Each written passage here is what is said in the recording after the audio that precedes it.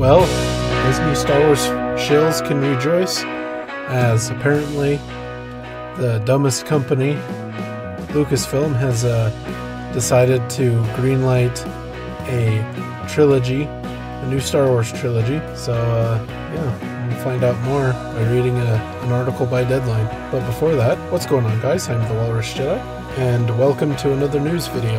This is an interesting announcement, but yeah, we'll get to that. So if you like these news videos, then please consider liking and subscribing and hitting the notification bell for more news videos in the future.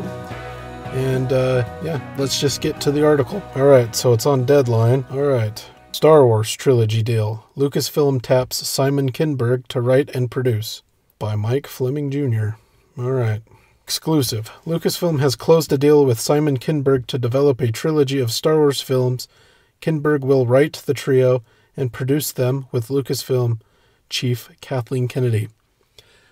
Why are they announcing more projects when they keep announcing things and failing and they don't come out? Is this even going to come out? Who knows?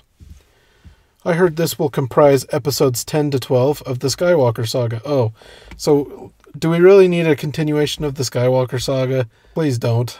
That began with George Lucas's 1977 first film, which along with Steven Spielberg's Jaws reshaped the global blockbuster game. Insiders disputed my intel that Kinberg will continue the storyline, saying this instead will begin a new saga and sit alongside percolating Star Wars projects, with James Mangold, Sharmeen Obaid-Chinoy, Taika Waititi, and Donald Glover. As usual, Lucasfilm and Disney are not commenting. They have so many movies in the works that you need to quit greenlighting stuff. You need to have things come out first. Like, you don't make all these plans based on a bunch of other things, and all those precursor things fail, and then you have this trilogy that's probably attached to some of these I don't know. What a dumb company. Kinberg previously worked with Lucasfilm to co-create with Dave Filoni and Carrie Beck the Emmy-nominated animated series Star Wars Rebels that ran for 4 seasons from 2014 to 2018. He was also a consultant on Star Wars Episode 7, The Force Awakens, the J.J. Abrams directed film that revived the franchise in 2015.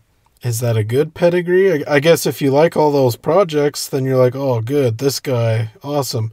But if you're not a fan of those, then you're like, probably not the best fit. But who knows? He has also been heavily involved in other franchises as writer and or producer. That includes a decade spent on the X-Men films and the Logan spin-off film that starred Hugh Jackman and was directed by Mangold. He was also producer of the first 2 Deadpool films and an executive producer of the 2024 blockbuster Deadpool and Wolverine. He produced the Ridley Scott-directed The Martian and has scripted such films as Mr. and Mrs. Smith and co-wrote the film that launched the Sherlock Holmes franchise with Robert Downey Jr. and Jude Law. He also produced the Kenneth Branagh Agatha Christie film trilogy that started with Murder on the Orient Express. In short, he's comfortable in the franchise sphere. Interesting, I guess. Upcoming, Kinberg is producing Paramount's remake of Stephen King's The Running Man, which just went into production. Edgar Wright is directing, Glenn Powell, Josh Brolin, Amelia Jones, William H. Macy, and Lee Pace. He also is attached to produce Paramount's Star Trek movie, directed by Toby Haynes and penned by Seth Grahame-Smith. Is this a Rey trilogy, or is this a, say, 100 years after the sequel or 200, like, it's distant future, kind of a restarting, kind of a new place to restart, and that we don't have to acknowledge everything before it. It could just be basically a clean slate for them.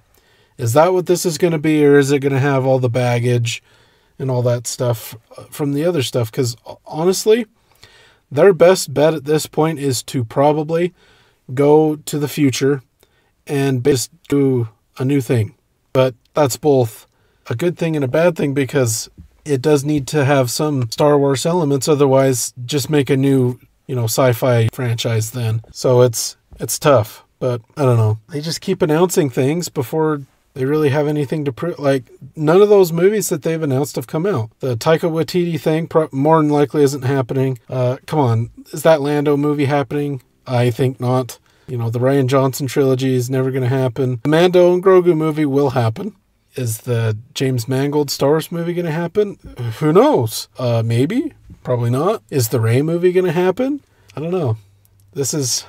I don't think this is good news, but I guess it could be awesome. It could lead to some good stuff. I guess we just don't know enough information right now, but with Lucasfilm's track record, why should I give them the benefit of the doubt? I don't know why they've announced it right now, because quite frankly, why not save an announcement like this for Star Wars Celebration next year in April, when you actually might be able to have a little bit more detail and you could kind of give us a little bit more insight to what this is going to be. Like, that would have been smarter. Then it would be more exciting or more worrying because we would know more details by then. Right now it's just, oh, this guy's doing he's writing and producing a trilogy of Star Wars movies. Whoop-de-doo.